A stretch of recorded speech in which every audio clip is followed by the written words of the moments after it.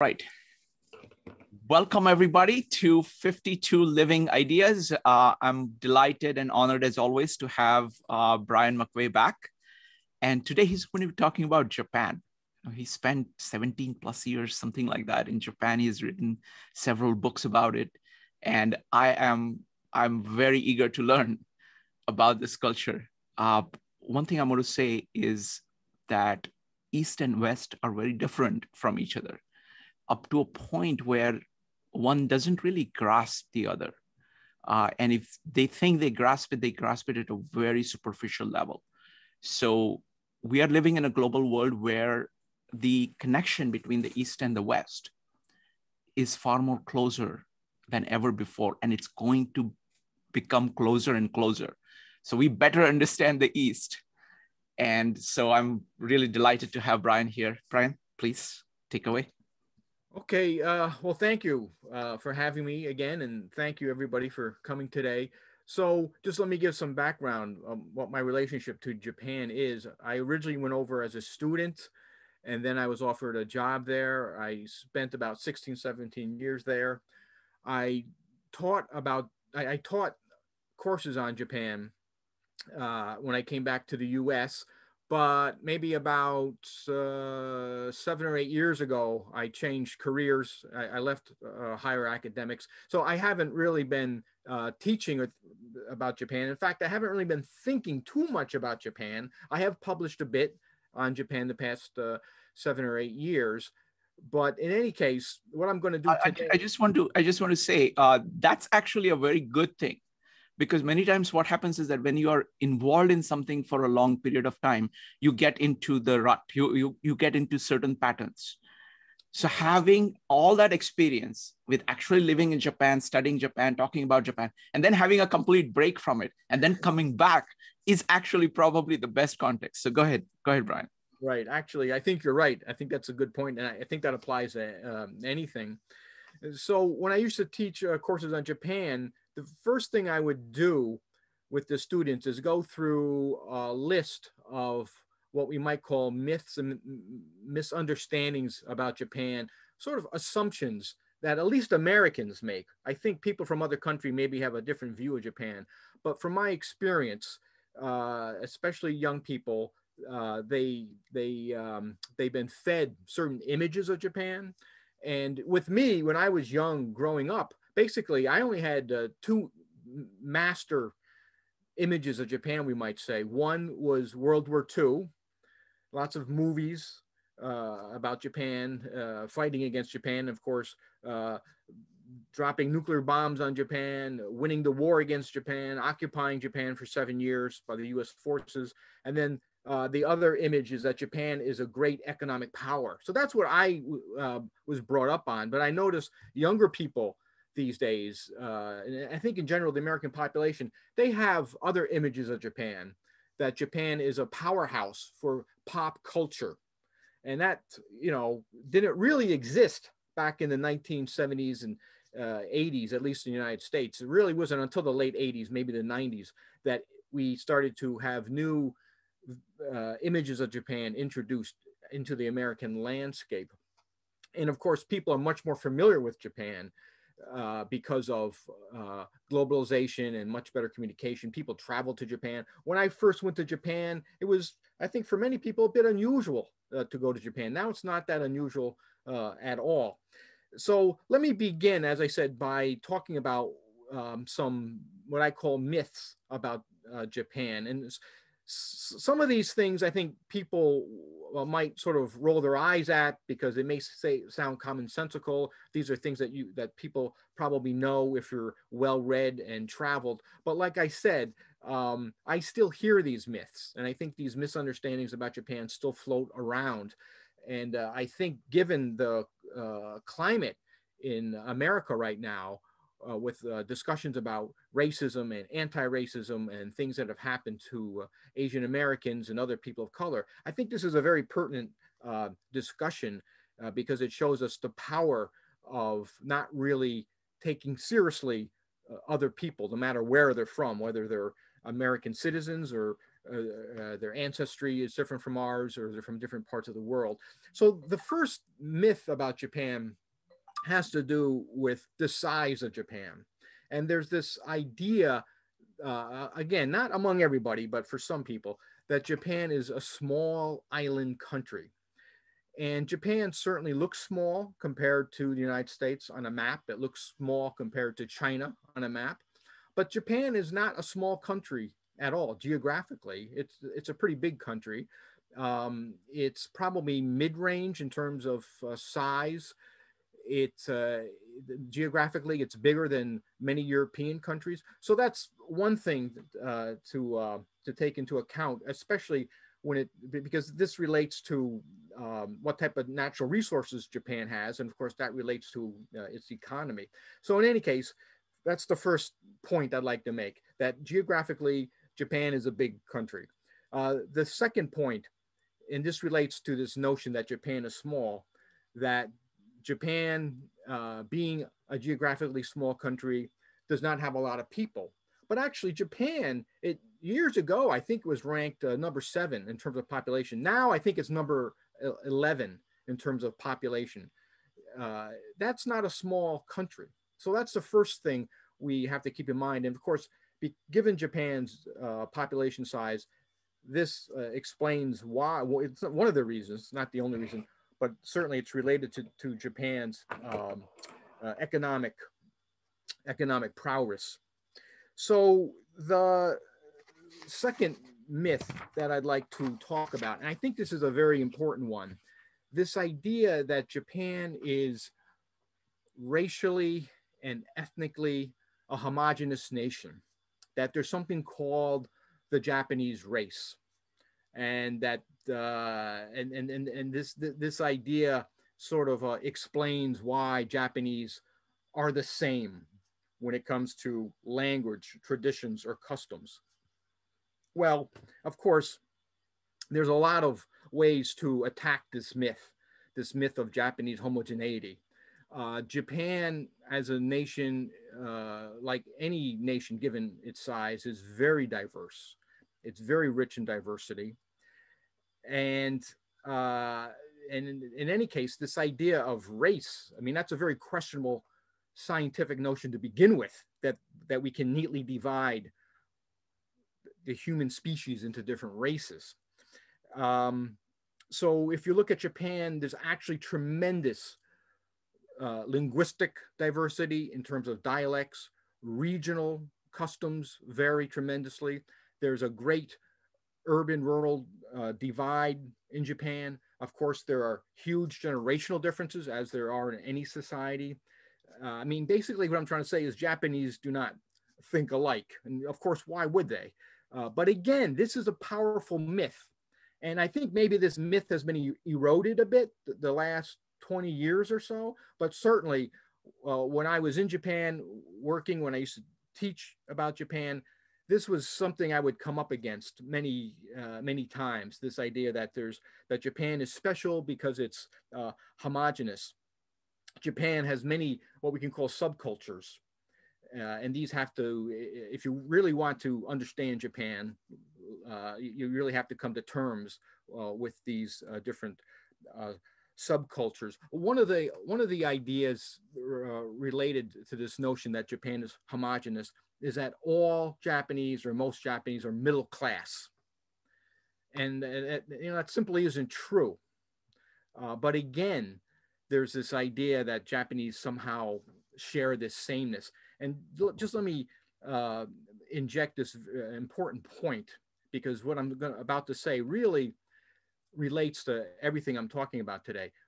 When we hear these myths and these misunderstandings, the first thing we should do, as I used to tell students, is we have to ask, why do these myths exist? Who is propagating them? Where do they come from? How long have these myths been around? So, for example, this idea that Japan is homogenous, ethnically and racially. The interesting thing is, before 1945, that was not the official ideology of the Japanese state, because before 1945, of course, Japan was an empire. And the very definition of an empire is diversity. that you have different peoples that the emperor or empress rules over. And so before 1945, Japan was a major colonial power, and it colonized, as we know, parts of China, all of Korea, and eventually other parts of Southeast Asia. So the whole idea, as far as the Japanese rulers were concerned, is that Japan is not homogenous as a political entity, as an empire. The official teaching is that we are all brothers. Of course, we don't have to go into how the Japanese actually treated their brothers in the empire. They of course treated the Koreans and the Chinese and other Asians very horribly. But at least at a superficial level, the idea is that Japan was not homogenous before 1945. It was quite racially and ethnically diverse. So where did this idea come from then, that Japan is homogenous? This actually was a post-war invention by the Japanese state and intellectuals. This idea that, look, we lost the war, we have to change what it means to be Japanese. Let's regroup, let's rethink things, and let's push this idea that we never really had an empire, perhaps, which of course sounds bizarre, but in a way, that's what I think the rulers are trying to do. And there are very practical reasons for that, because at that time, after 1945, you had many Asians, many imperial subjects living in Japan, Koreans and Chinese. And the idea is, well, what do we do with these people? Because not everyone wanted to return to Korea or China, because they had already established lives in Japan. They had families in Japan. And so one of the reasons why they came up with this homogenous idea, I think, was to deny rights to Chinese and Koreans who were still living in Japan after Japan's defeat in 1945. And in fact, that issue still is around, right? In Japan, there are sizable Korean, Chinese minorities. The Koreans in Japan typically are divided between support for either North or South Korea. And besides other Asians, you also have indigenous people living in Japan, for example, the Ainu and other what we might call tribal peoples that we don't hear much about anymore. So in any case, the point here is that that Japan has a history of diversity that's quite complex. One other point I want to make on this idea that Japan is a homogenous nation is, in the modern world, to put it simply, there are basically three types of identity, just for the sake of argument. One is your race, which, as I said before, is really not a scientific concept, but unfortunately, it sort of shapes media discussions and media perceptions of who people are, I think especially in the United States. The other type of identity is ethnocultural.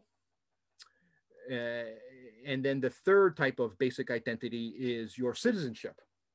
And so I bring this up because when I used to teach students, there was this sort of confusion or conflation. If they would say, well, that person is Japanese. Well, what do you mean by that exactly? Are you talking about their citizenship? Are you talking about this idea of race, just physical appearance? Or are you talking about ethnicity or ethnocultural? Those are three very, very different things. And of course, that point that I just made applies not just to Japan, it applies to all modern societies. And so we have to, of course, keep that in mind. I mean, it sounds like a simple point, but if you pay attention to the media, for example, in the United States, how are groups represented? Are they represented as being from different cultures? Are they represented as being from subcultures? Are they represented as being citizens, Americans? So, for example, when I hear the term in this country, oh, well, that person is Asian. Well, of course, there are many types of Asian ethnocultures in the United States, right? You're talking about someone from Korea, from Southeast Asia, Vietnam, from China, a different part of China. what type of Asian identity are you talking about? And then are you talking about an American citizen? And if you are, I don't want to be too politically correct, but you should be using the term Asian American, not Asian, right? So this discussion that we're having today about Japan actually has, I think, a universal application, and it has practical implications for how we relate to each other. So just to recap what I've said so far, because I think it's important, this idea, this myth that Japan is a homogenous nation, that everyone shares the sameness. So as I said, Japan does have minorities. Japan, not all Japanese are middle class, if you look at things from an economic perspective. And this idea of the myth of homogeneity is a post-war political invention. Related to this idea is this notion that Japan has a unique culture. Well, of course, I mean, that myth is very easy to deal with, because you could say that about any society, any group of people, that they're unique. But this was something that I would hear from a lot of non-Japanese. When I lived in Japan, I would also hear it from many Japanese. Certain Japanese politicians would push this idea that there's something uniquely unique about Japan. And as I said, that's not really, I think, a helpful way to begin a discussion if we're serious about trying to understand another culture, because of course all cultures are unique. You can't say that one culture is more unique than the other. And then this idea related to Japan's uniqueness, that there's something exotic about Japan. Again, that's really in the eye of the beholder. It depends who you're talking to, I suppose. But what I noticed in Japan among the Japanese elites quite often was this attempt to exoticize Japan. Well, this, like all myths, again, we have to ask, why is that myth being thrown out there? It's being thrown out there for a good reason. I mean, some people have an economic agenda, they have a political agenda. So, for example, it sounds funny today to say it, but back in the 80s, there were a lot of trade disputes between Washington and Tokyo, and the Japanese delegation would argue that, well, we can't import American beef because Japanese intestines are shorter than Americans, and we can't digest beef. I know that sounds silly, but these are the types of strange myths that, driven by economic interests, would be put out there. Or that we can't import, I don't know, French skis because Japanese snow is different. There's something unique about Japanese snow. So in any case, again, to make the connection, I'm pointing out these myths and these misunderstandings. We have to ask where they came from, why are they still sustained, and what are the political economic reasons for these myths. And there's nothing special about Japan doing this, right? But there's nothing special about the Japanese government. All powers, all national states put out their own myths, right? So in my case, my citizenship, actually I have dual citizenship, American and Irish, but for me, I hear myths about Americans every day, that Americans are very independent, at least compared to other societies. Well, I could give you so many examples where I just don't see that. I don't think that's the case. So I want to be very clear. I'm not beating up on Japan. I don't want to sound like I'm being overly critical of Japan. Myth making and creating misunderstandings is something that happens everywhere. And I think to be a good citizen of the world, to be globally aware, we have to pay attention to these things. Another myth that I used to hear a lot, I used to get this from Japanese students, and I'm going to cut them some slack because, of course, they were very young and maybe they hadn't taken enough classes yet at their university. But this idea that Japan is somehow an inherently peaceful country. Well, it's true. Since 1945, Japan has not gone to war, which is different from most other countries, probably. But certainly before 1945, Japan was not peaceful. And again, there's nothing special about Japan. Many national states inflicted violence on other countries, but still, the idea here is that there's nothing unique or special about Japan if you look objectively at its history. Related to this idea, and this is something that I think maybe more people can relate to, is that Japan does not have a military. They have something like a military. Maybe it's a paramilitary, a police force or something. They call it the self-defense force. Well, the self-defense force is a military. And, of course, we can ask, do the Japanese have the right as a modern national state to have their own military? Wherever you come down on that debate, of course, that's one thing. But the objective truth is that Japan does have a military. Not only does it have a military, it has one of the best armed, well-equipped militaries in the world. Again, I'm not making any judgments. There's nothing wrong with that. But let's look at the facts.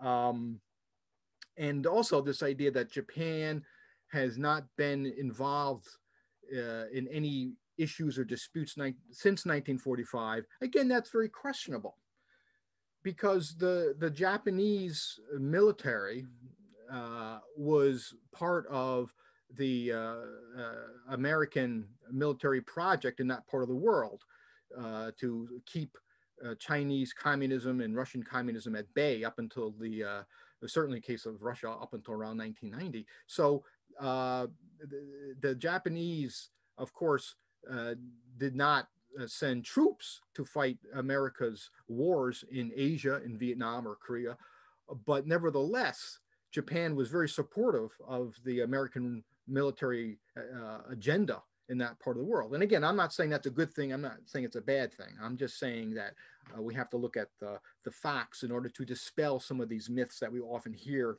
about Japan. Let me go back to another myth, this idea that the Japanese language, this relates to this idea that Japanese culture is unique and special, that there's no other culture that you can compare it to. Another myth related to that is this idea that the Japanese language is very unique, that it's unrelated to any other language. And I haven't studied Korean formally, but if you compare Korean to Japanese, actually they're quite similar. And of course, a real linguist is able to trace the roots of the Japanese language. There is nothing unique about the Japanese language. Another myth that I actually had a lot of experience with is this idea that the Japanese education system is superior. Well, again, it depends what you're looking at. Certainly, if you look at the Japanese higher education system, it's actually riddled with severe problems, at least compared to the American education system. Not that it's perfect in America, but the idea here is that there are many Japanese who are very critical of their own education system. And there's a lot I could say about that, but I just throw that out there as an example, because that's something that when I worked in Japan, I would hear that often. Not so much from Japanese, because the Japanese, of course, had their own children in their own education system. They had a pretty good idea what the pros and cons, what the strengths and weaknesses were of their own education system. I would get I would hear this a lot from Americans, especially Americans visiting Japan, especially from American researchers coming over to Japan to study what was so special, what was so, why was the Japanese education system so effective? And they to my mind at that time, when I was living in Japan, it seemed that they were falling into this trap of believing the propaganda put out by the Ministry of Education about how good their education system was. So in any case, I've written 3 books on Japanese higher education based on my experiences working there. And so that for me, it was sort of a personal issue when I would constantly being told how good the Japanese education system is. It really depends on what part of the system you're comparing. I mean, you could make the argument that perhaps in some ways at the lower levels of the Japanese education system, kindergarten, primary school, they do a good job in certain things.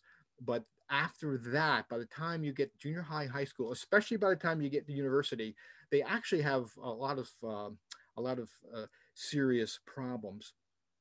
So one other thing maybe I'll say about this idea that about a sort of misunderstanding about Japan. Where does Japan come from historically as a country? And of course, many people, and again, maybe things have improved the past 10, 20 years, I don't know, but many times people would say, well, the two countries that have mostly influenced modern Japan, of course, were China, and of course that goes back a thousand, almost 1,500 years, how China influenced Japan. And then the other country, of course, is United States, especially because after 1945, after the war, United States uh, occupied and tried to reform Japan. But again, if you're careful with your history, the countries that have really influenced modern Japan are European countries, especially Germany. And I'm talking about what happened in 1868. Um, that was the year of what they call the Meiji Restoration in Japan. And for the next 3 or 4 decades, beginning around 1870, the Japanese went on a crash course of modernization. And of course, there was some influence from the Americans, but when it came to reconfiguring their economic, political institutions, to my mind, it was the Europeans, the French, but especially the Germans, who really who were paid attention to the Japanese when they try to catch up, when they try to modernize. And that's actually a key point to keep in mind about Japan. And this applies not just to Japan, it applies to many countries around the world. When you look at the past 100 or 200 years, to put things very simply, you can say that there are two types of countries, or two types of societies. Some societies tried to modernize and they were successful. Most countries try to modernize and they were not successful. And we've never heard from them again. Very, very sad.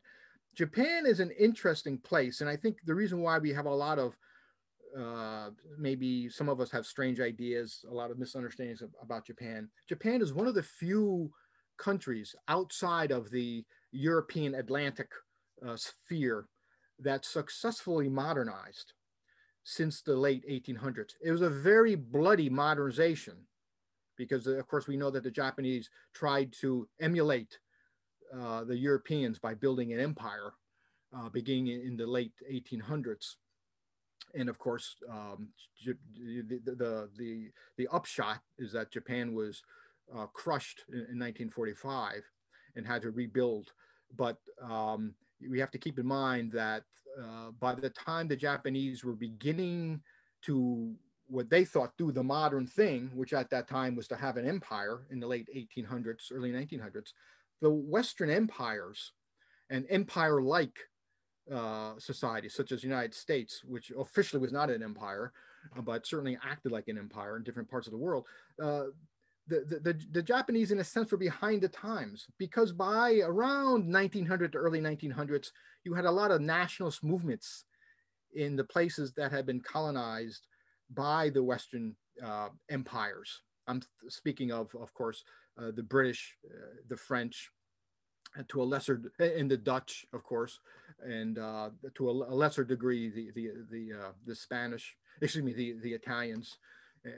But in any case, so while the Western world was beginning to, it was under pressure to dismantle their empires, and imperialism and empire became a dirty word after 1945. It's difficult for us to understand, but up until World War II, empire was something to be celebrated. Now, at least in the United States, those words carry a very negative connotation. But as the Japanese are trying to build up their empire, the Western empires were beginning to dismantle their empire. And of course, it was World War II that led to the implosion of most empires, even though there are many vestiges of European imperialism and colonialism after the war.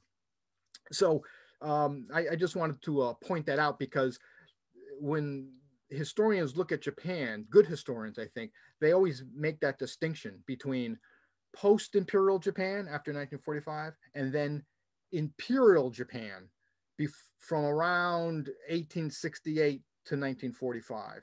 What happened before 1868, of course, is another topic. But in any case, so maybe I'll end there. And if anybody has any questions or comments, I'd be happy to hear you.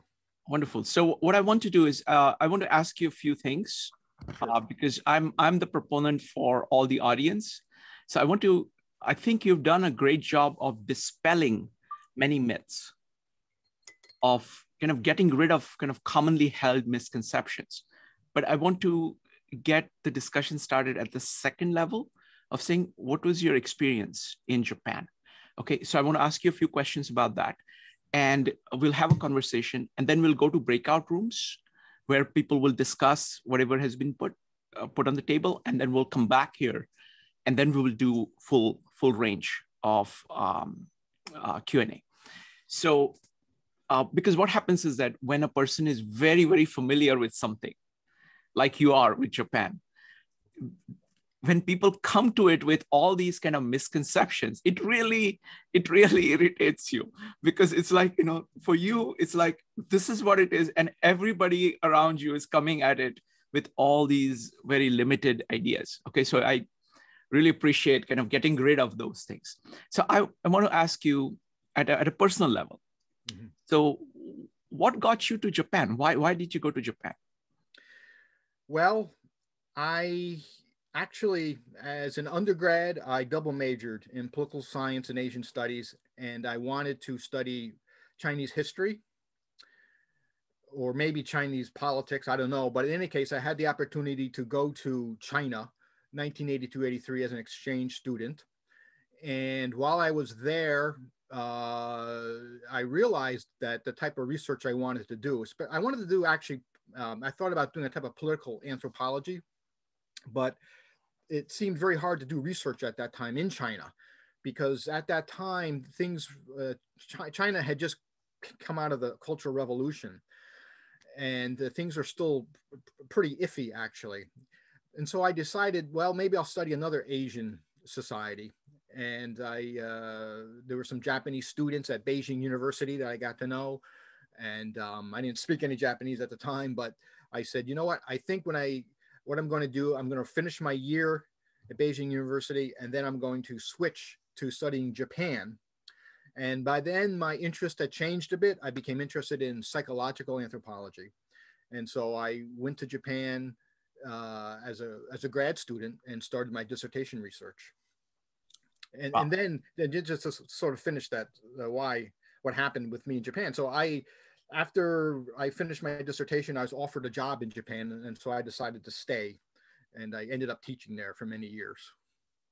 So so let's talk about both China and Japan first, and then we'll focus on Japan.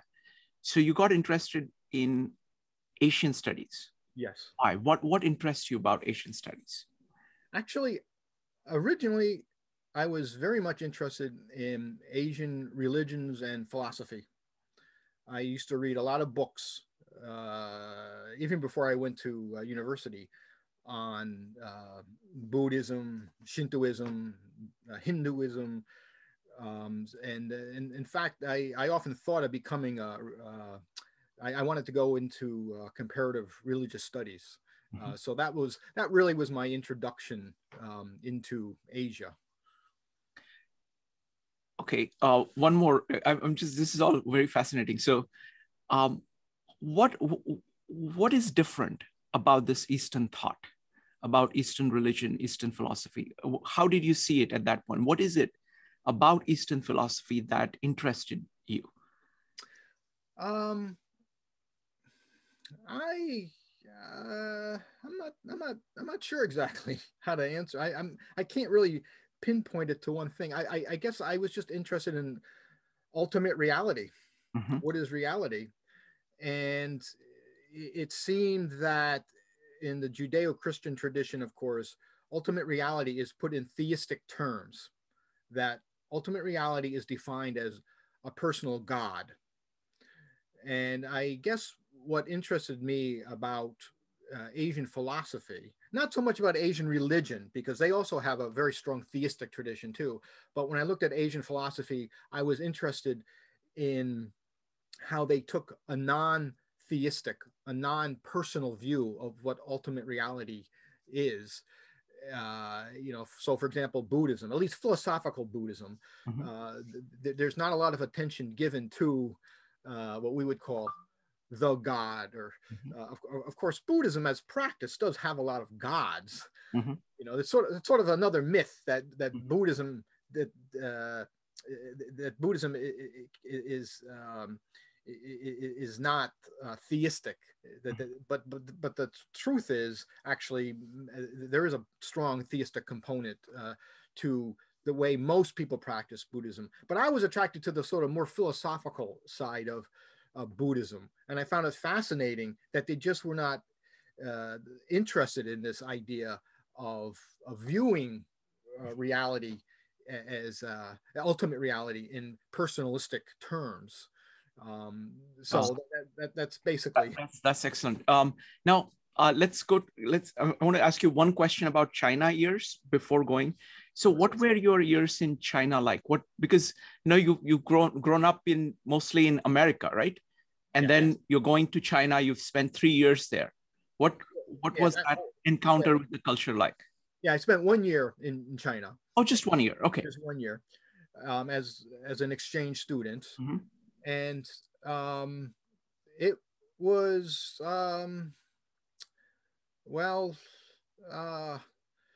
I'm not sure where to begin, because I actually really try to keep an open mind. I didn't know what to expect, and I told myself, whatever it is, it's going to be something very different from what I'm used to, and it was. And, like I said, at that time, people had, many Chinese talked about what had happened to them or their family members during the Cultural Revolution. Very sad stories. And so when I was in China, as sort of a naive American, everything was very politicized. You had to be very careful with what you said. And there were some foreign students who actually had to leave the university because they thought it'd be funny. They wrote some political joke on the chalkboard. So the atmosphere was very different. Okay. And I had a Chinese roommate. I requested a Chinese roommate to help with my Chinese studies. And he was a very nice individual, but he told me he was there to keep an eye on me. And so it was for me, it was a fascinating experience to see how an authoritarian system works. Got it. Okay, so let's move to Japan. What was Japan like? What were your first impressions? What really did you find interesting? What did you find surprising when you reached Japan? Well, in the case of Japan, I probably was a little more prepared than China. I did a lot more reading on Japan before I went over, but I'll tell you what surprised me. And this relates to something that we were talking about before today's podcast began, this idea of learning about a place from everyday actions, for meeting people, talking to people, and seeing what is going on at the local level, for lack of a better expression, because the images we get of any society is always going to be distorted to a degree. And there are different reasons for that. That's just the nature of media. It simplifies things. And I'll give you 2 or 3 things that sound silly today, but at the time surprised me. So when I went to Japan, before I went to Japan, I was always told that Japanese, unlike Americans, do not drink coffee. They only drink tea. So if you don't like tea, you're going to have a problem. You better get used to it.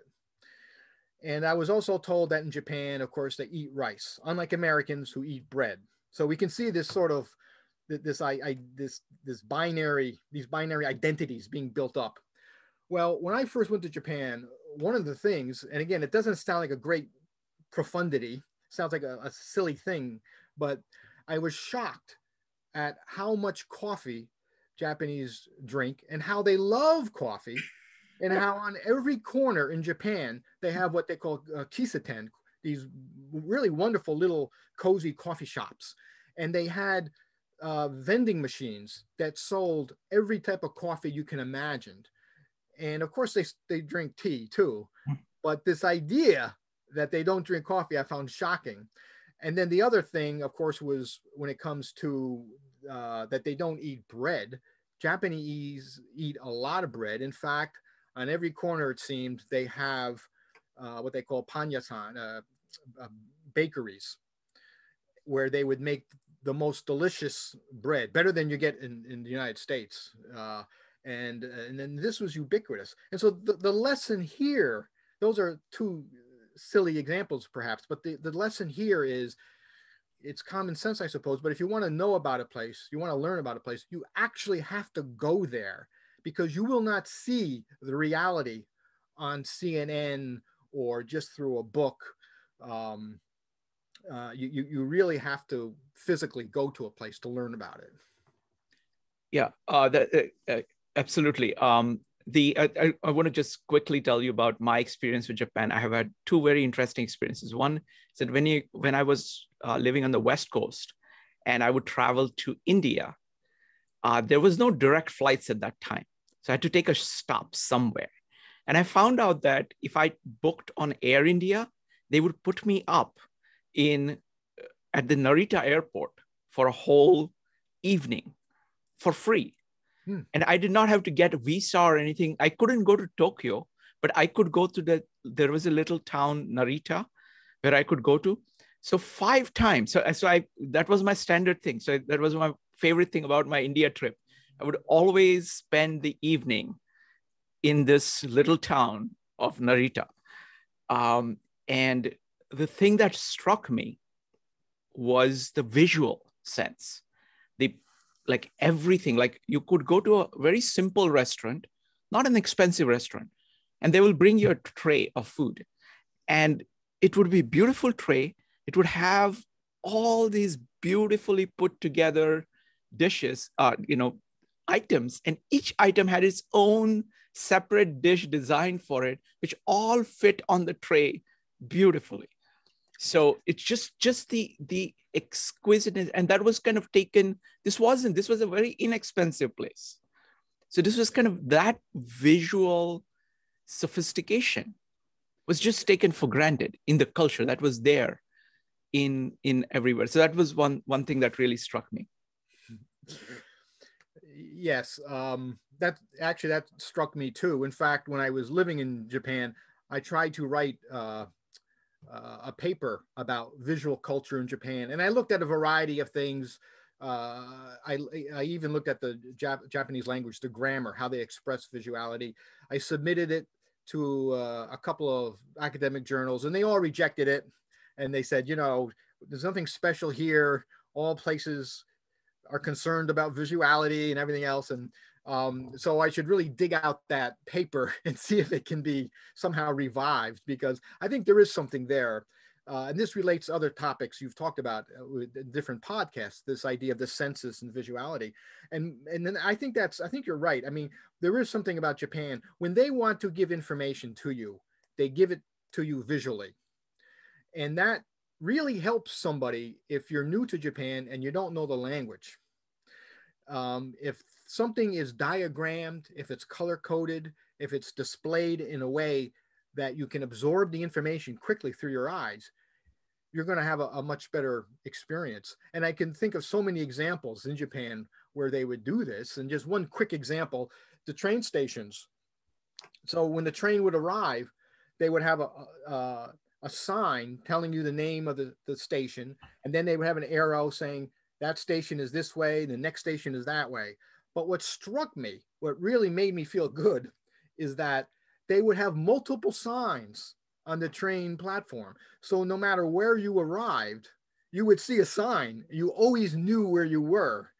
And it's just, that's a whole nother topic, transportation, public transportation in Japan. And spending time in New York City myself, I always wondered, why can't we do what the Japanese do?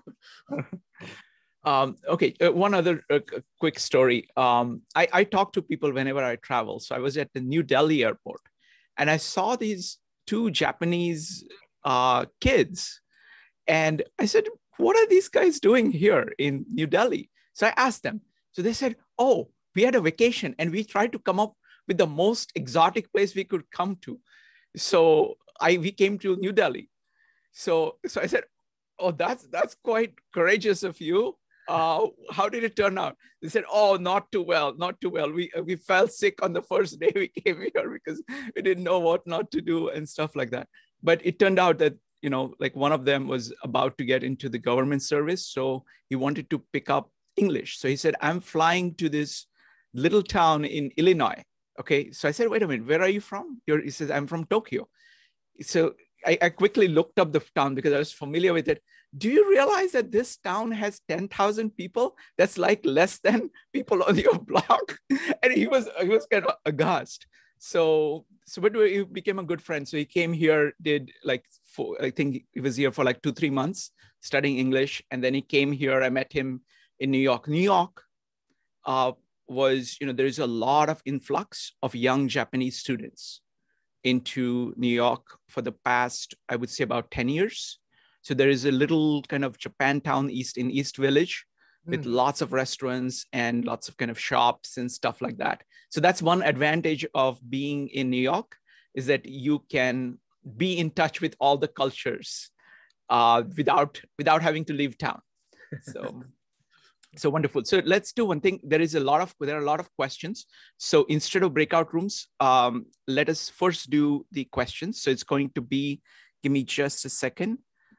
So folks, if you have questions, go ahead and type exclamation mark. As always, the rules are type exclamation mark to speak. Number 2, keep on topic. Number 3, be brief. And number 4, feel free to disagree with anything, but do so courteously. And at this point, because the topic is relatively new, let's keep comments brief and mostly questions. So it's going to be Dave, Kevin, JJ, Judith, and David Edelson. Dave from Tacoma. Thanks, Shrikant. And Brian, I enjoyed your talk about Japan. My impression about Japan, I label quality. To me, that was a huge turnaround. Growing up in the 50s, I think the Japanese theory was to sell low-cost goods in the United States. And quickly, they got the reputation of selling junk. Although there was some stuff that came from the city of USA, so it would say made in USA, which we read as, oh, made in USA, this is great. But then there's a gentleman, I forget, engineer, scientist, Edwards Deming, who wanted to talk about continuous improvement and went to of course, the American companies, GM, and said, oh, you're going to tell us how to build cars? I don't think so. Go shoot, go away, go away.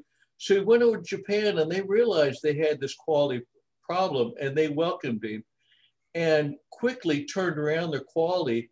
And quickly, Japanese had the reputation for the best foreign cars. And I got to ride on the bullet train in 1970, go down to the World's Fair, courtesy of the America sending me to Vietnam. I get to R&R in Japan. But to me, they really turned their reputation around in that field. Yes, I think you're right. There's an old movie, American movie from the 1950s, when somebody calls this guy and he doesn't want to talk to the other person. And so he picks up an ashtray and he points to his friend. And the friend knows what to say, which is, oh, he's in Japan. And the idea is that the Japanese only made cheap ashtrays. But of course, now we know that's not true. And I think especially beginning in the 70s and 80s through 90s, the craftsmanship, the products are actually usually high quality. I only drive Japanese cars. So you know, I always want to be a little bit careful because I don't like to characterize an entire society or civilization with anecdotes, but I do have to share something personally. When I was in Japan, I can count on one hand how many times somebody made a mistake with an order at a restaurant or some paperwork. just maybe 4 or 5 times the whole 16, 17 years I was there. When I came back to the United States in 2003, it seemed like everything I did was a problem with people, that there were people, credit card companies, ordering something, getting my order wrong, whatever it is. Maybe I'm being too hard on America, but it just seemed that mistakes are tolerated in the United States in a way that in Japan, they're not tolerated. And again, Japan does have its problems. I want to be clear on that. There are a lot of negative things I could say about Japan, but what impressed me about Japan is the first thing you said, this idea of paying attention to quality. Next up is Kevin, JJ, Judith, David, and Jean. Kevin. Thank you, Sranka, bringing the topic. And Brian, my question is related to personality and culture perspective. It's here, for example, let's see, for ethnically, like Japan value group, the priority over the individual. Here, let's see, also I experience altruism versus like utilitarianism. I feel Japanese people, they kind of put other people first, then the individual myself or less. Even let's say in heart, I should be first. But because another personality, I got they say that 80% of Japanese, they don't speak you directly what they want. So they just indirectly guess or hint, what you want. What's your thought about that personality, the culture perspective for Western and Eastern, for example, Japan? Thank you. Thank you. Yeah, thank you, Kevin. So there's 2 or 3 things there that I'll try to address. So that's actually, I should have mentioned that. That's another myth, that the Japanese are group oriented, where Westerners, usually they mean Americans, are individualistic. And it's actually much more complex than that, because when I lived in Japan, I saw a lot of individuality among the Japanese. And in the United States, all you have to do is watch the news. I see a lot of groupist behavior. And actually, Americans are much more group oriented, I think, than the typical American might want to think. And why this discussion gets complicated is because we have to make a distinction between individuality and individualism as an Anglo-American economic philosophy. And while it's true that in the United States, that political economic philosophy, individualism, plays a big role, that does not mean that you cannot find individuality among the Japanese. And I think Japanese are actually very individualistic from my experience. To get back to what you said about direct, indirect, that's true that in typical spoken Japanese, there's a preference for being indirect. However, we have to be a bit careful if we extrapolate from that idea, because Americans can be very indirect when they need to be. And by the same token, Japanese can be very direct. And if you've worked for a Japanese boss or supervisor, there are many times when they can be just as direct as anybody from, for example, New York City, not to offend anybody from New York City. So again, it all depends on the context. It all depends on exactly what part of the culture we're talking about or what we're looking at. No offense taken, actually taken as a compliment, Brian. Yes, thank you. That's good. I like that. Next up is going to be JJ. Yeah, hi, thanks. Well, basically, what I wanted to say was that I was wondering, since we're talking about myths of Japan, what percentage do you think of this, in terms of the myth, are created by outsiders, and then what percentage created by insiders? Because I think a lot of times, this myth are created through the perceptions that various people from outside Japan get, and then this whole narrative is built. And like, for example, the coffee, you know, it's true that we see in terms of travel magazines or things that are of interest would be the whole ceremony of the green tea, because that's something very special and it's special to Japan. So that's of interest. And then we think, oh, they love tea, they only drink tea, you know, but it's not something that Japanese necessarily are interested in. Thanks, JJ. It is clear. The question is clear. What percentage of the myths are coming from outside and what percentage of myths are coming from inside? Right. Yeah. And then I just wanted to say one more thing.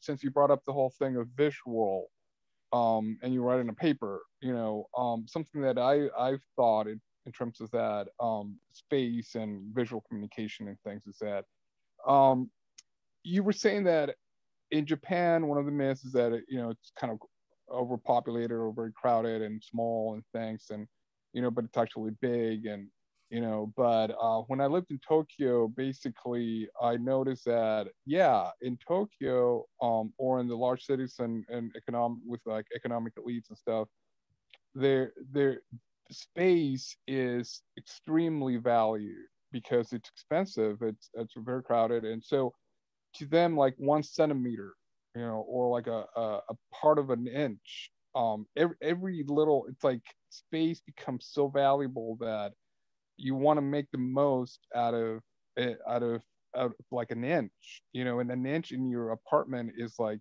there's a lot you can do with an inch, and then you have to really organize space, and then you have to maximize its use, and so on and on, and that gets passed on to other things like a tray. You know, how are you going to organize?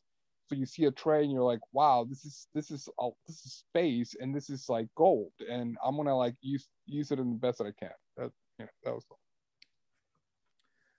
Okay, so to get back to your first question about what percentage of myths about Japan come from the outside or inside, I mean, I can't answer that. I mean, all I can say is I think it's both, and I think what happens is they mutually reinforce each other, these different myths, but it's definitely both, because certain groups in Japan, especially the political economic elite, they have their own agenda for pushing myths, and then people outside Japan, for whatever reason, they have their own idea of why they think Japanese should be a certain way. To get back to what you said about space, so in Japan, we have to really distinguish between the urban and rural areas. And of course, not surprisingly, out in the rural areas, space, real estate is not going to be that as expensive. Japanese cities are known for being very expensive because of rent, but that's because of a political decision not to build tall buildings. And what happens is when you don't build up, space becomes in an urban area becomes very expensive. And so, you know, that's a whole nother political economic discussion. Why is that the case? Why do the authorities not want Japanese to have more space? There's all types of conspiracy theories about that. But if you go to Tokyo, at least last time I was there, and there are some tall buildings, of course. You go to a very tall building. When you look out on Tokyo, it's amazing. It goes on for miles and miles, and it's basically flat.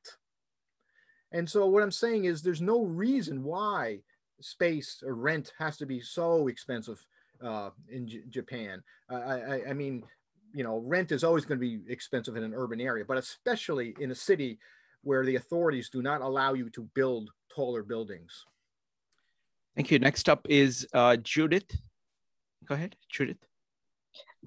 Just talking about visual culture, I just wanted to say that there is a Japanese garden in Portland, Oregon, that I went to, and actually it's the only Japanese garden I've ever been to, but it was the most beautiful garden that took into account the lighting through the trees from every perspective. It was just amazing. So I hope that that's not a myth. I hope that's, you know, that's something that we can say is kind of real and something they bring uniquely. My question Oh, and one other just quick thing. The first novel ever written apparently was written by a woman in Japan in the early 11th century, Murasaki Shikibu.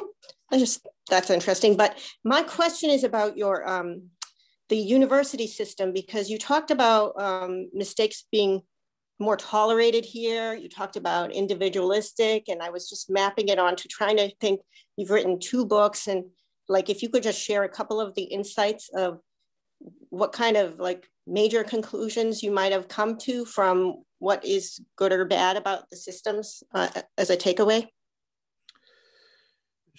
Yes. So, yeah, so there's a lot I could say, but I think a couple of things. People always ask, well, if their higher education system is so bad, how come the economy is so strong? But you could say the same thing about the United States. If we have such a bad, especially a high school system all over the country, why do we have one of the world's best economies?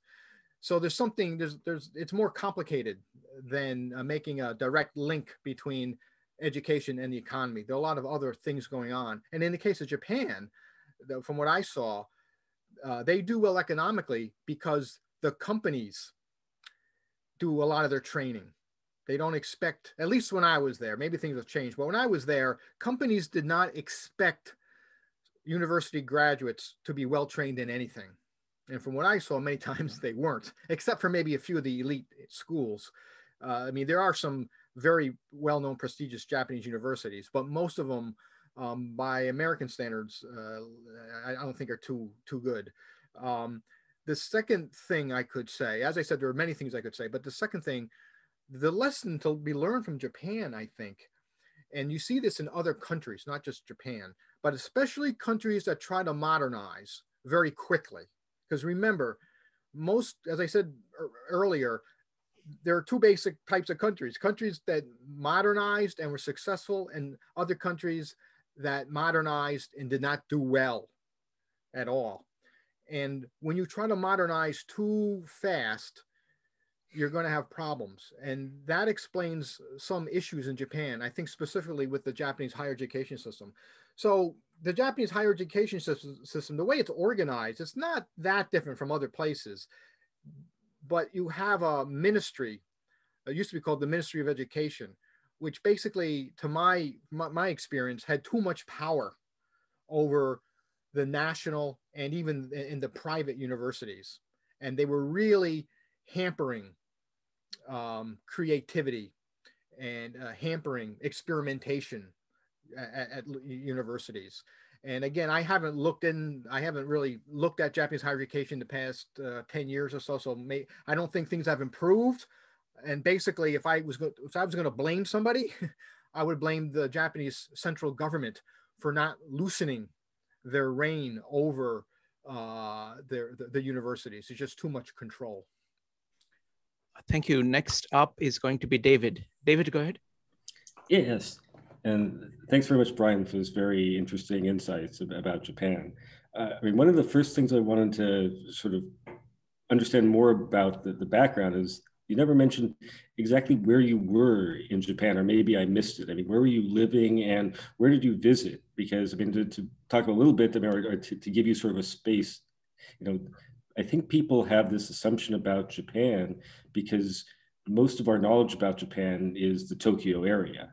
Yes. And the culture of Tokyo and the weather of Tokyo, and people have rather limited knowledge about, you know, the northern islands, the southern islands, not just it is this very large, I mean, we're talking about, but that the culture and the differences and economically and the language from everything. I mean, other than alcohol from Sapporo, people don't know about Sapporo and, you know, all the snow up there, or about Osaka or about Fukuoka. I mean, there's, you know, a lot of diversity in that, but I don't think that most of that gets transmitted, at least to the US. I don't know about other parts. I mean, I think more parts of Asia we might not know about more the distinctions and subtleties. So I was wondering where exactly in Japan you were, but I mean, both were living for your own experience and where you visited to get sort of a broader knowledge. Yes. So that's actually a very good question. And that, because that relates to this idea of diversity in Japan. And one piece of advice I would give to anybody who really was interested in Japan, they wanted to get to know Japan, is of course, visit the big well-known cities, Tokyo, Yokohama, Osaka, but go to the countryside because it is very, very different. Go to places like Nagoya, Hiroshima, Nagasaki, Fukuoka, Yamagata, Kumamoto. There's a whole long list of really nice regional places that you'll get a very different picture of what life is like in Japan. So yes, visit the big cities, but please visit the rural areas and regional cities. From my own experience, I lived in Yokohama for a year. I lived in Nagoya for a couple of years, but most of my time was spent in Tokyo. Next up is going to be Jean, Madeline, and Laura. Jean? Yeah, it's quite interesting. So I think in Asian culture, Japan has most influence in the Western world. For example, in American, people know Asian mostly from Japan. We saw a lot of Japanese influence. What I found interesting is because China have a lot of similarity between Chinese culture and Japan. And in Tang Dynasty, actually, they bring the Chinese culture, Tang Dynasty, to Japan. That's why they get all this, their traditional culture is part of Tang Dynasty, preserved. The interesting is the detail-oriented how Japanese are. And they make everything into so detailed and into art. And one time I studied, I found the blood type of most Japanese are type A, very similar to German. German also very famous for their quality of detailed quality of their product. So I actually wonder if that part of the reason Japanese culture, and there are a lot of similarity between German and Japanese in many aspects. And they both defeated in World War II, for did horrible things too. But they also very famous for quality of their product. And the Chinese blood type majority are type B. I wonder that's play part of and Chinese are not very good with detail, not as good as Japanese in many ways. I wonder if you have some thought on that. Okay. So I can't really say much about blood type. As a cultural anthropologist, I'd be doubtful whether blood type plays a role. But you're right about the role, the very big role that China played in forming Japan. Japan used to be called a moonlight civilization. So you had Korea, parts of Southeast Asia like Vietnam and Japan that sort of absorbed the radiant light from the sinosphere from China. But I think we also have to keep in mind how radically Japan changed by the time you get into the 1800s, after the Meiji Restoration, when they went on this crash course of modernization. And of course, in the case of China, their modernization took a bit longer and it was just as bloody. So to get back to this idea of Chinese influence, most people, when they think of Chinese influence on Japan, they think of the language. And yes, that's true. But if you write out a Japanese sentence and you compare it and translate it into Chinese and compare those two sentences, they look very, very different. And so actually, even the written language is Chinese and Japanese is quite different. And of course, the roots, Japanese, the syntax and the grammar are unrelated to Chinese. And they get back to that comparison you made between Germany and Japan. They were both defeated in World War II. I think one interesting trait that they share, historians who studied World War II always used to put Italy, Germany, and Japan in the same basket and say what led to World War II, of course, is that these countries modernized too quickly, and that something broke. And what does that mean exactly? That's a whole nother discussion. But there is something there, I think, and it does seem that, as I said, the Japanese, when they were modernizing, they did not just absorb foreign powers from the Americans, the French, the British, the Germans. They were very selective. They rejected certain things that they did not like about British democracy. They rejected certain things about American democracy, certain things about the French educational system that was very centralized. They liked certain things about German politics. They liked certain things about German science, especially German science. They absorbed. So what I'm saying is the Japanese, we have to view them in that period of history as being very selective. They were not passive absorbers of foreign influences. They were very, very careful in what they brought on board in their project to modernize. Next up is going to be Madeline, Laura, and David, and then we'll do breakout rooms. Madeline.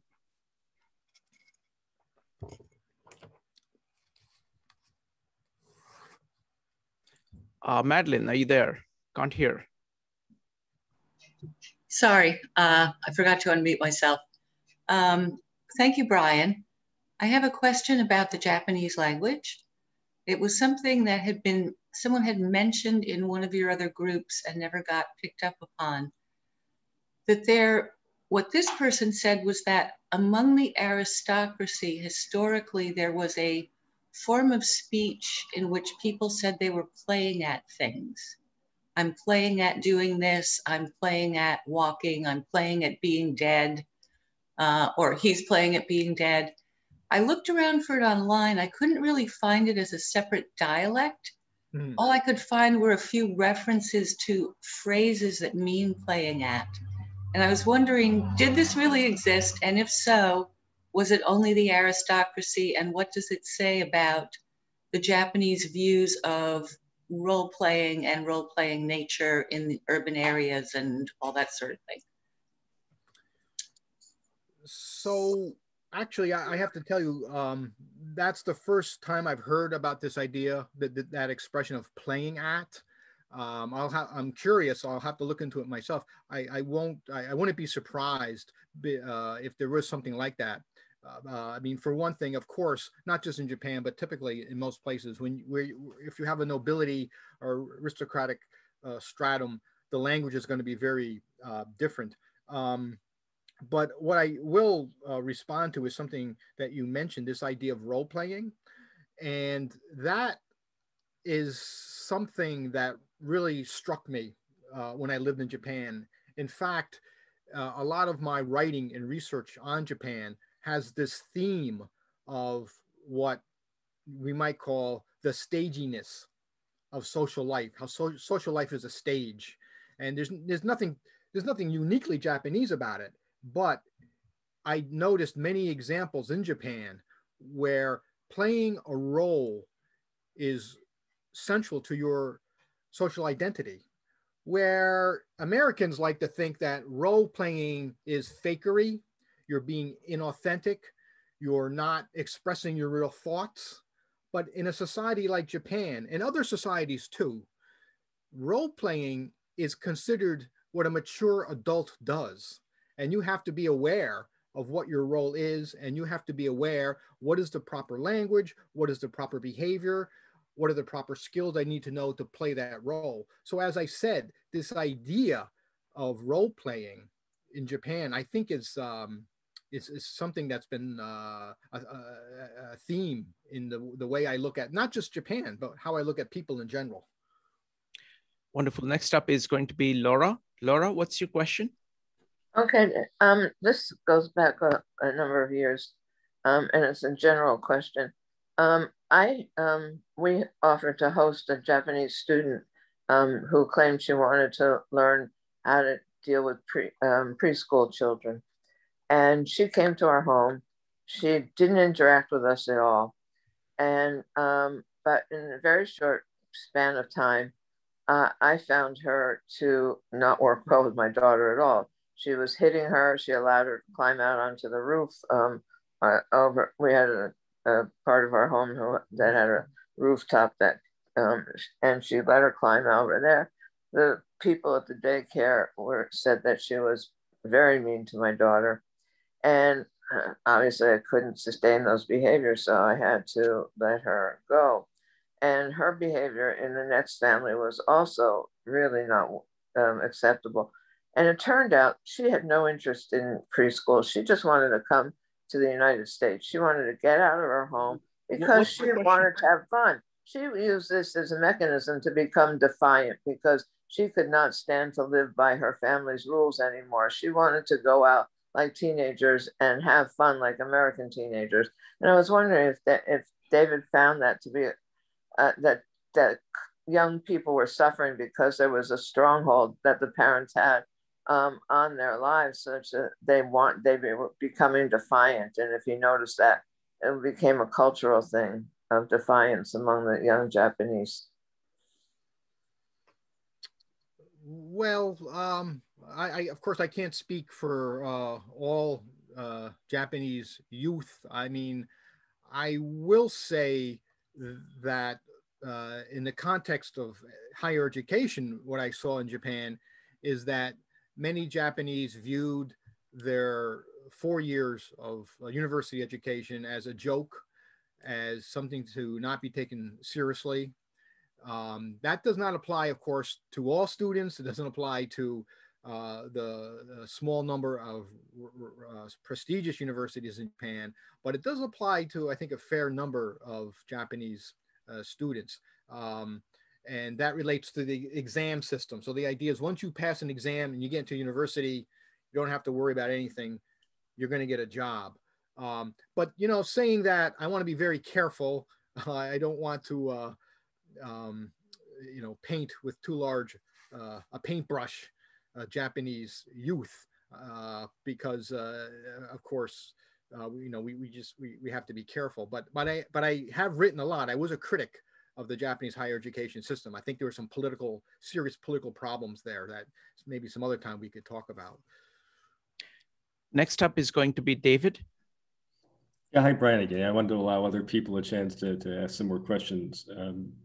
Had some more, you know, get your opinion or comments about some other aspects that I have at least noticed of, for instance, again, you can't generalize, but about, you know, Japanese being very hierarchical, being somewhat insular, about yes meaning I understand and not I agree. I mean, some of these sort of unique aspects. I'm just wondering if you had any thoughts on those. Well, I think that, so some of the things you mentioned, this idea of Japanese being very insular, you know, there's that actually, that idea goes back to the Tokugawa period in the 1600s, this idea of what was called sakoku, a closed country. And the idea is that foreigners were not allowed to enter Japan. And that was really a political decision because at that time, the shogun, the military leader, was threatened by foreign influence. And so, you know, the question I think we should be asking is, to what degree is that still true today in Japan? And in many ways, Japan is very globalized. It's very internationalized. In some ways, it is not. But it really depends on what you look at, what specific domain of everyday life that you look at. So when I came back to this country, I saw things that, you know, I was embarrassed as an American. But then in other ways, I saw Americans being very open-minded, being in certain ways not as insular as, for example, the Japanese. But the point is, it really depends on what specific thing you're looking at. And this goes back to something that we mentioned a couple of times in this podcast, the importance of going to a place, walking around in a place, at least for a few weeks, seeing the people, talking to individuals, and you get a very different idea. And you know, this idea of hierarchy and groupism, for example, hierarchy plays a big role in Japan, but it plays a very big role in American culture too. And it plays a much bigger role in American culture than I think Americans believe. It's just that we don't use that language. So that's true in all societies, right? All these processes exist: groupism, individualism, individuality, being insular, whatever. How open or not open are we to outside influences? But unless we label them and have names for these processes, we ignore them. They don't rise to the level of awareness. And as I said, I think in the American context, a good example of that is groupism. I find Americans very group oriented, just as group oriented as Japanese. It's just that we don't talk about it as much. Right, folks, so it's time for breakout rooms. Give me just a second, make sure everything is good. Yeah, go ahead. Okay, well, what I had been going to ask before the breakout room, we ended up discussing in the breakout room. Okay, so we can skip if you want. No, it was something Brian hadn't covered in his main talk, which is the aesthetic of cuteness in Japan and what the ramifications are. And I thought it might be very interesting if Brian would share some of the things, his thoughts on it and the things we discussed. Sure. Brian? Yeah. So I was quite excited when Madeline asked me about cuteness, because that, for two reasons. One, that was one of the first things that struck me when I went to Japan, and I saw cuteness everywhere.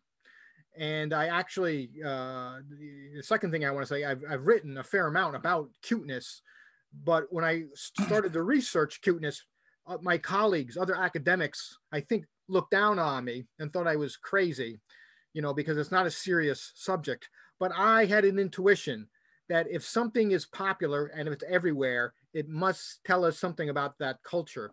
And so I pursued some projects on cuteness. And so in any case, in the breakout section, we were talking about that. And one point I made is that cuteness in Japan is so important that they actually have subgenres, different types of cuteness.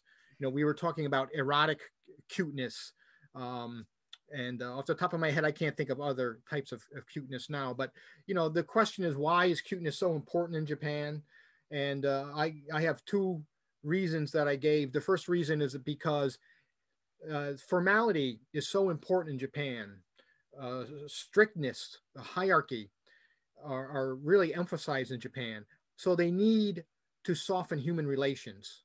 And they do that through cuteness. That's why you'll see the police using cute images. You'll see big Japanese corporations using cute logos to soften their image. The other point, I think cuteness compared to the United States, I don't want to speak for other places, but in America, when we meet somebody for first time, the idea is to get rid of hierarchy, to get rid of formality, to be casual, to be relaxed, to be open. In Japan, they don't do that. So in Japan, instead of being casual out in public, they communicate through cuteness, we might say. So cuteness plays the role that casualness does in American society. Fascinating, fascinating. Folks, if you have comments or questions, you can go ahead and type exclamation mark in chat. Jean, you're next. Yeah, I want to ask you about this modernization versus tradition. I think Japan actually did a great job combining. They maintain the tradition culture and same time modernize technology. They are very advanced in the computer, and you know, their animation become like, I think their animation become the world culture. All my kids want to go to Japan because they watch the Japanese anime. So, and I have a friend whose daughter in China learned Japanese just by watching the anime, and she want to go there to study for college. So I think they have, so I'm trying to understand, so they have this hierarchy, which is not a democratic system. At the same time, they have most advanced technology, and they're very developed in robotic, you know, I think they're, so I just wonder, you know, it seems to they be able to resolve the conflict between the tradition and new modern technology without, they can adapt the modern technology without change their mindset some way. Mm-hmm. I wonder what you think on that. Yes, so that's something that's often said about Japan, that they were able to balance tradition with modernization. I think to some degree, I think that's a fair statement. But sometimes we have to be a little bit careful, because what I've noticed is so-called Japanese traditions are not actually that traditional. They don't go back very far in Japanese history when you trace them, or they had a very different development than people assume. I can't think of any examples off the top of my head now, but and also this idea of modernization. Of course, there are different types of modernization. We're talking about technology, we're talking about political life, we're talking about economics. So some societies are able to perhaps modernize in some areas, but not all areas. And but Japan, I think, is a place that pretty much was able to modernize in all areas. It was a very bloody, very violent modernization.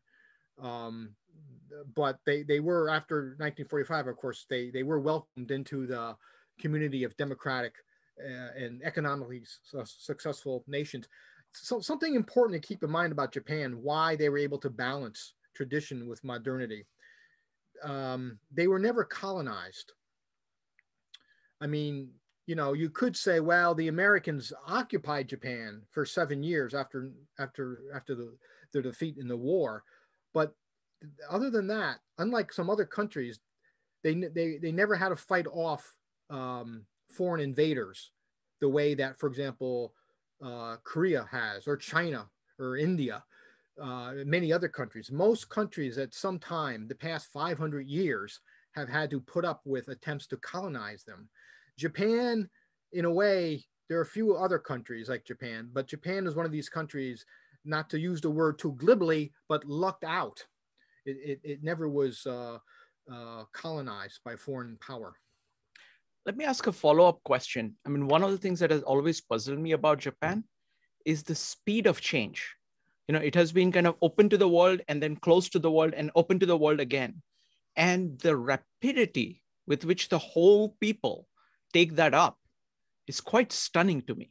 You know, places like America or places like India doesn't, you know, things move far more gradually. Whereas this, it seems to, you know, think social change can happen very fast. Yes. In Japan. Is my impression correct? And what is the reason for that? Yes, your impression is right on. In fact, that's something I wanted to mention, because what you just brought up ties together a lot of different themes we've been talking about. Japan, so there's this idea that things don't change in Japan because it's traditional and their culture. But the truth of the matter is Japan changes very fast. And it started to change very fast with the Meiji Restoration in 1868. And ever since then, Japan has been like a train going down tracks very, very fast. And a few times it's crashed, like when it tried to build an empire. But when you look at how quickly Japan had to rebuild itself, for example, after 1945, it really was a miracle. It is very impressive. And throughout the 60s, 70s, and 80s and 90s, of course, Japan had to change in major ways that often people forget unless you pay close attention to Japanese history. In fact, I think there's almost, you asked, why have Japanese been able to do this? I mean, I think there are many reasons. Part of it has to do with its geographical location that was never colonized. But I think there's an ideology in Japan, and I gave a name to it. I wrote a book about Japanese nationalism about 20 years ago because I wanted to answer this question. And the name I gave to it is renovationism. And renovationism is what happens when you have a very powerful civilization that's been around for a long time, but they have to confront modernity. And some countries do it better than others. And if they do it well, it's because they know how to renovate. And renovate is this idea of accepting change. I wrote a whole book about it, so it gets, you know, I can't think of there's actually several steps to how renovation works, but it's just to kind of, in a very simple way, answer your question. There is an ideology in Japan that I try to give a name to. Sure. Let's do one thing, Brian. This is just incredibly fascinating. So let's do a follow-up on this next Saturday, and we'll figure out because there are several things that have come up. One is this, you know, renovationism. Second is your observations about the visual, excellence in Japan. And third is your observation on cuteness. Maybe we can cover all these three or some other combination of topics. I know you have many, many, many Japanese topics, because we will regard today as an introduction to clear out all the stuff, which is all the myths and stuff and misunderstandings. And then the next time we'll hit some major themes and we'll figure out the details of the theme. I'm going to give priority to people who have not asked the questions before. So it's going to be Linda, Dave, and Kevin. Linda. Brian, what role does religion play in the life of most Japanese? So I'm glad, that's another question I'm glad you asked, because that's something I spent a lot of time thinking about. When I first went to Japan, my dissertation was on Japanese religion. And there's kind of I think a myth or misunderstanding about Japanese religion. From the American perspective, we always ask, well, are they Buddhist or Shintoist? But the truth of the matter is many Japanese are both. Or we might say many Japanese are actually quite secular minded. I mean, I think I don't like to generalize. I think they're probably more secular minded than Americans. And there are many examples I could give, but in Japan, when you go to a funeral, it's going to be a Buddhist funeral. But when you go to ceremonies for your small children, it's going to be Shintoist. So the same person partakes of different religions. And then something else I should add, and this is something that many people who don't study Japan are unaware of, but Japanese who want to become spiritual, if they're really interested in religion, they join what are called one of the new religions in Japan. And many people outside Japan have not heard of them, but I did my dissertation on one of them. That is where the action is in Japan, these what are called new religions. There's maybe 300, 400, 500 of them. Some are very big, some are very small. Some actually are very well known, like Soka Gakkai is a new religion. And so, that's something perhaps another time I could talk about. But these new religions, many of them came on the scene either right after World War II or during the 1920s or 30s or in the late 19th century. And so, as I said, if you want to know where Japanese modern Japan is in terms of spirituality, look at what are called the new religions. Would I be correct in guessing that most Japanese would not be attending some kind of religious service in a religious structure once a week? It's hard for me to answer that. I mean, I think some do go to the Buddhist temple on a regular basis, or some give offerings at a Shinto shrine. Some do. It's not unusual. When you go to Japan, of course, you'll see shrines and temples all over the place. Wonderful. I just wanted to remind you that a wonderful Japanese American philosopher was here a couple of weeks ago. I'll put the link in. We had an amazing conversation, Yasuhiko Kimura, and he's going to be back next Saturday as well at 5 o'clock. And we're going to be talking about inner freedom and outer freedom. One of the interesting points he made is that in the East, inner freedom is what they focus on, and they can actually accept a lot of restrictions outside. And he loves that inner freedom. And then when he came to America, he fell in love with founding fathers and how they managed to actually achieve outer freedom. And he talks about the combination of both of them. So that's going to be at 5 p.m. Tomorrow, or 5 p.m. on next Saturday. So 12 p.m. will be Brian's follow-up on Japan. And then we'll have Yasuhiko at 5 o'clock.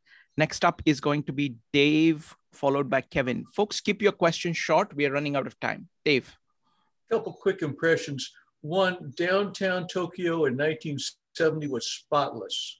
Of course, there were policemen on every corner, but I couldn't believe it. We're such terrible litterers.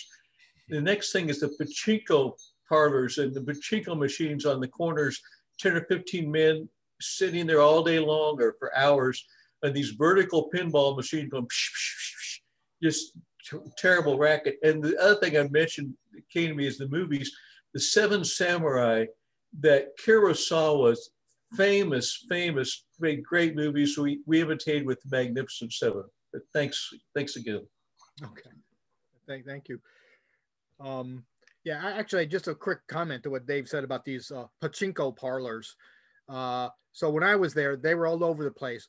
They're very hard to miss. They're very loud. They're very colorful. And that's where Japanese go if they want to gamble. Gambling is illegal in Japan, but there's a way to get around it by going to these pinball parlors. And these pachinko parlors, this is a really good example of what type of aesthetic most Japanese see on a daily basis. So when we think of Japanese aesthetics, we think of, you know, flower arrangement and some famous novel, calligraphy, fine arts. But most Japanese are on a daily basis exposed to a more pop, a harsher, a louder, more colorful type of aesthetic. And the pachinko parlors are a good example of that, as are manga, of course, in this idea of cuteness. Next up is Kevin. Yes, thank you. I got a question about related to decision maker as a nation. Like in the 7th to 9th century, Japan adopted the Tang dynasty. The language, culture doing well. It's renovated well, use that term. Then in the 19th century, they're doing well on the westernized, the Industrial Revolution. My decision about question about the decision on World War II. Why that decision is arbitrarily wrong or correct? Why they lost the war? If let's say the win war, the world will be different. Thank you, Brian. So Kevin, I was a little, I didn't quite catch the actual question. Yeah, what your thought about their decision as a nation? They said, let's see, like Frank said, they're going to renovate, learn together. They're going to do it. Then close door again. Why do World War II doesn't work? They lost the war. They almost lost control of country to the U.S. and ally. Right. So you're asking why they lost the war? Yeah, why they make their own decision? Mostly they're doing correct. National, they renovate, close door is good. They renovate, like they learn the Chinese talk culture. Right. Then Western culture, they doing, you know, industry revolution, car industry, IT industry. However, they didn't make up on World War II. Any thought about that? Well, I think I understand your question. Why they lost the war? There are many reasons why they lost the war. I mean, for one thing, in terms, I think the main reason in terms of industrialization, they just simply could not keep up with the Americans in terms of producing, manufacturing weapons. And of course, they had not just the Americans; they were also fighting against the Chinese and the British and the French. So, you know, many Japanese after the war realized that it was a bad idea to try and take on all the other great powers at that time. Wonderful. All right, so this was really fascinating, Brian, and look forward to doing a follow-up. So I have those ideas, those 3 ideas of, you know, the renovation idea, the visual expression idea, and the cuteness idea. But if you have other things that you would like to, just send me email and we will finalize something, and we will do it next Saturday on a follow-up. I thought this worked out really well. And it's very clear that, you know, you're kind of immersed yourself in Japan and Japanese culture. And what happens is that I think more of us need to do that. I mean, I'm in New York because I like to do that, actually talk to people. And it's very surprising, actually, you know, because, you know, you go to Chinatown here, and when I went to Beijing, there isn't that big a difference. I talk to people there, I talk to people here, people who have just come in. They are pretty much, they bring their culture with them. So it's a great way of interacting. And I think we need to make this kind of knowledge of world culture, especially the East and the West, more natural part of our lives. Yasuhiko, who is going to be talking next Saturday, he spent, he's from Japan. He grew up in Japan. At 16, he decided to become a Zen Buddhist monk. So he started training for that in India. So he spent 3 years in Bombay, few blocks from where I lived. I probably ran into him at some point there when I was there. And then he came to America. So he has all these 3 cultures in him. And he's just recently translated Yi Ching. So he's, both, scholar of Chinese as well. So he has all these 3 pieces. And I would like to do more of this dialogue between these cultures. So thank you very much. Thanks, Brian. Thank you. Yeah. Thank you, everybody. Bye. Bye. Folks, Thank you. Bye. thank you. Bye now. So, bye. So the next thing. Bye.